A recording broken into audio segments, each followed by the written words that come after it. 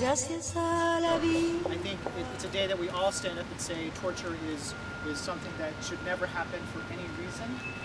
But primarily, as Justin said, it's a day where we celebrate the new lives of survivors who've made it through the tough part, who've made it through atrocities and have come out on the other end of it. And so that's what we choose today to do, and that's what these tulips behind me mean. Individuals who are tortured abroad flee generally pretty quickly. We have some torture survivors in the audience today, so they can attest to, they can generally get here in the U.S. Without money, without resources. They can't work because even though you file an asylum application in the U.S., it may take 11 months or so to get a work permit.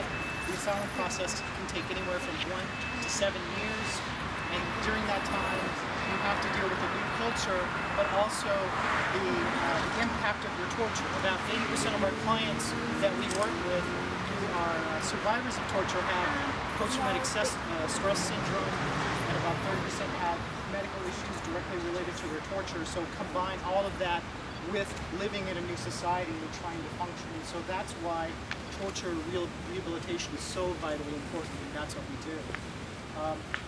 I so vividly remember my first day as executive director of a program for torture victims when our founder came to me and I had this amazing conversation, and he said to me, people who are tortured are never the same.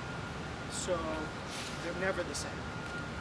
And you just have to remember that. And so your job now is not to make them the person they were before they were tortured.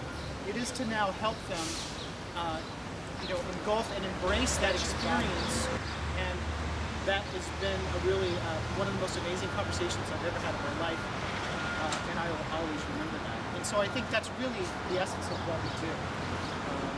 We offer facilities, housing, psychological counseling, and food bank, and all of those things. Everything that someone needs to start in their life. Torture is a horrible thing, but today is really about the opposite. It's about what can happen when people, and what kind of people they can become after a really bad